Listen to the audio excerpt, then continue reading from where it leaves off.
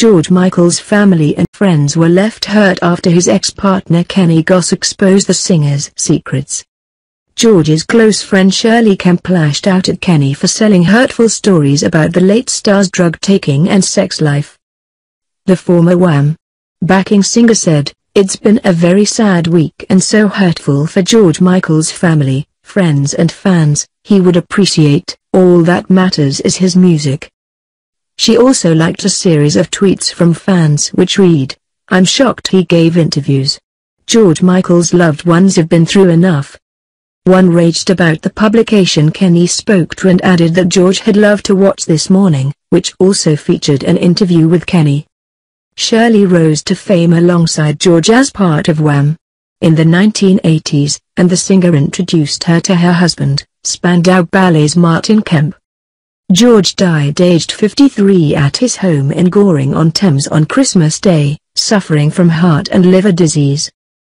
Kenny, who dated the star for 13 years until they split in 2011, was invited to George's intimate funeral, as well as a private wake at the Freedom Singer's Highgate home afterwards. In interviews, for which Kenny, 58, was given £100,000 for the Goss Michael Foundation he set up with George, he spoke candidly about the singer's funeral. He described how George's sister Melanie had gushed about his relationship with the late star in her eulogy.